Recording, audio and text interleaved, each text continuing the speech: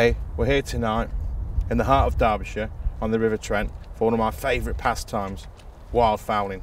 We've been invited down by Big Steve of SPD Pest Control to do a spotted duck shooting and some geese shooting on the banks. The geese are causing major problems to the farmer on here because they're coming up out the river, coming onto the river banks into his fields, and they're waddling about, feeding through it, and they're just making his field is trashed. So he's asked us down here, see what you can do, lads, knock a few geese out of the way.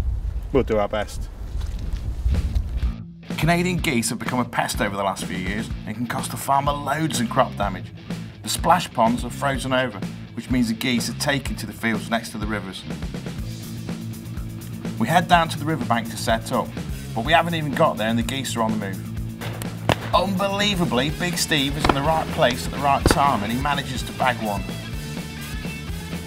Chunk's dog Brock seems to be having a whale of a time and doesn't want to give up the goose. Ha! Who's the master here then, Chunk? It's very important to have dogs on wildfowl and to retrieve any shot birds from the rivers or ponds. Mine, he says. Come on, feel the weight of that, Keith. Feel the weight of it, mate. It's got some pounding on that. Okay, how's that for a start off? We've just been walking up the riverbank, see what there is mooching about. We've come down.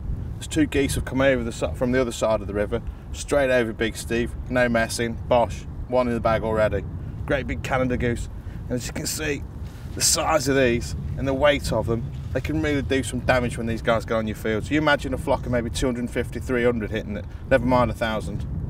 Wicked. That's one in the bag anyway. Well done, mate. Sorted. Wildfowling is something that's really close to me. I really enjoy wildfowling.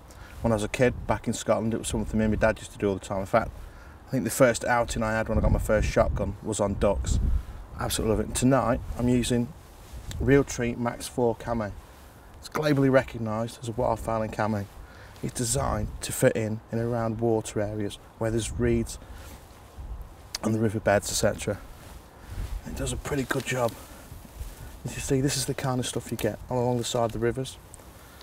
You get the odd bit of maize and what have you, and it just blends in perfectly. So, I'm going to keep down here.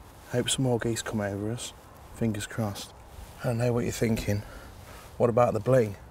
Well, I would have used our Realtree camo shotgun. Unfortunately, that's in Wildy's gun cabinet. And Wildy's meant to be coming with us tonight, but he had to call off at last minute because he's got a burst pipe in his house. But, as they say, the show must go on. It's what he would have wanted, lads, yeah? That's it, mate. Actually, he wouldn't have wanted that. He'd have wanted to stick around and help him. That's not going to happen. All is quiet at the moment, so we sit down and hatch a game plan. With no signs of geese here, we leave Big Steve here and head further up the river into a different position. But before we get there, the geese are in the air and we're in the open. Time for the camouflage to do its work. Yeah. Don't move until Yeah. I've got some geese coming in now. I'm very excited. The geese come straight at us, but at the last minute veer off to avoid the wires.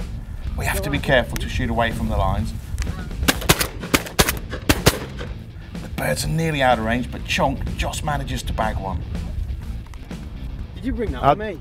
You got him, I think, because I went for the very end one on the far left. I went to. As the dogs are retrieving that goose, another skein take to the air. We get ready.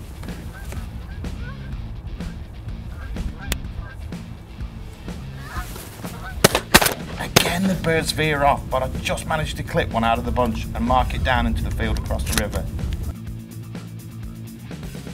That's my shooting over for tonight. I've got to get over that river and find my bird before it gets too dark.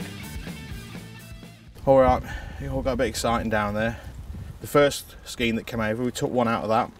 The second lot that came over, I clipped one and it dropped over across onto the river, but I watched where it went and I could see it drop below the skein and it just drifted off and crash landed in the field behind. So we went over to pick him up. As we were over there, we could hear them get up again. So we just got down where we were in the middle of the field.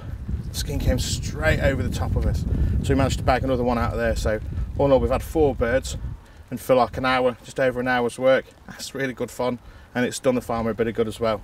But these boys have been down here hitting this week, so it looks like they're doing the job. There weren't as many birds coming as they have been seen, so it looks like they're doing the pest control bit and keeping the birds off of there.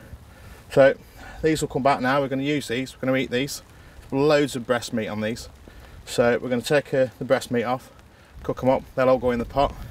I'll get home now, clean my Armsan off. It's took a bit of hammer, as it does with wildfowling. So great fun. All in all, a great night. Thanks very much, Steve. And we're out of here. Tune in at the same time next week for Apex Predator, when Team Wild's very own Ian Harford will be hunting an elusive sable in Mozambique. Subscribe to Team Wild TV for all the best vermin busting videos on YouTube and our new lineup of shows for 2013.